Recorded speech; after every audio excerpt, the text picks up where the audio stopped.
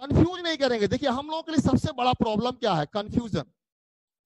क्योंकि आपको बहुत सारा विषय पढ़ना है, साइंस पढ़ना है, उसके बाद सोशल साइंस पढ़ना है, जीके जीएस पढ़ना, करंट अफेयर पढ़ना, मैथ पढ़ना, इतना सारा आपके पास सब्जेक्ट हो जाता है कि आप कंफ्यूज करते हैं। इसलिए कंफ्यूजन को हम लोग को रिजेक्ट करना। हेलो दोस्तों, एक नए इन्फॉर्मेशन के साथ एक मरतबा फिर आपके सामने हाजिर हूँ। यहाँ बात करेंगे एएमयू और जामिया के इंट्रेंस के बारे में। मैं आपको बता दूं कि आप अगर तैयारी कर रहे हैं या आप इस ख्वाहिशमंद है कि जामिया या फिर एएमयू में आपका एडमिशन हो +2 लेवल पे, डिप्लोमा इंजीनियरिंग और बीटेक में, तो इसके लिए मैं आपको बता दूं कि एक यूट्यूब पे एक चैनल है आईयूबी क्लासेस नाम का। उस चैनल पे आप जाएं तो उसके जो कोर्सेज मैंने बताए उससे रिलेटेड वहाँ पे कोचिंग कराई जाती है। ये कोचिंग फ्री ऑफ कॉस्ट है। मैं इसका लिंक आपको डिस्क्रिप्शन में दे दूँगा, वहाँ से आप इस चैनल तक पहुँच सकते हैं, या फिर आप यूट्यूब पे जाएं और वहाँ पे आईयूबी क्लासेस सर्च करेंगे तो आपको ये चैनल मिल जाएगा। यहाँ पे करंट सिलेबस के हिसाब से एएमयू से पढ़े हुए स्टूडेंट्स, उनके गाइडेंस में ये कोचिंग चलाई जाती है। तो एएमयू और जामिया का पैटर्न जो है वो लगभग सेम होता है इन तीनों कोर्सेज़ में, और जो तैयारी होती है वो लगभग कॉमन ही होती है।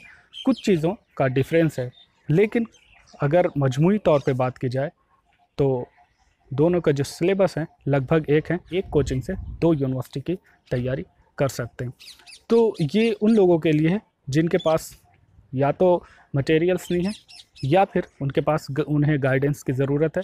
मैं कुछ क्लिप आपको दिखा दूं ताकि आपको अंदाज़ा हो सके कि यहाँ पे किस तरह की तैयारी कराई जा रही है। बिल्कुल भी फ्री है दोस्तों, तो आप जाइए और फ्री ऑफ कास्ट इसका फ़ायदा उठाइए। आप तो जाइए आईयूबी क्लासेस पे और जाकर आप तैयारी करें। इसके अलावा आप अगर चाहते हैं कि उसकी क्लासेस भी अटेंड करें तो उसके लिए भी वहाँ पे ऑप्शंस है।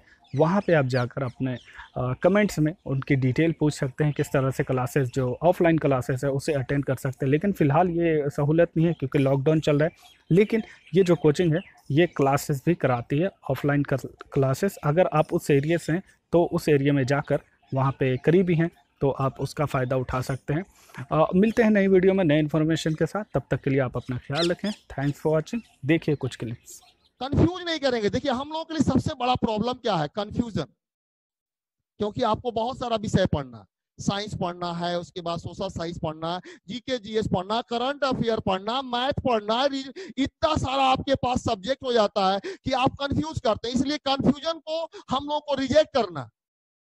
तो यदि कंफ्यूजन की संभावनाएं अगर बनती हैं कि भाई इलेक्ट्रॉन पर माइनस कि प्रोटॉन पे माइनस, तो अगर इस तरह की बात अगर आ जाए तो आप सीधा सीधी याद रखना कि P से प्रोटॉन और P से प्लस, तो प्रोटॉन पे प्लस तो बाकी बच गया इलेक्ट्रॉन, और N से न्यूट्रॉन और N से न्यूट्रल, यानी ये उदासीन हो गया। तो N से न्यूट्रल और N से न्यूट्रॉन और P से प्लस और P से प्रोटॉन, तो बाकी तो बेचारा ये माइनस वाला हो ही जाएगा।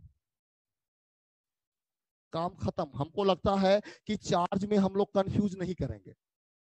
चार्ज में अब हम लोग कंफ्यूज नहीं करेंगे। बाकी पहले वाले आएगा उसी में दरमान नहीं है। याद रहेगा ना?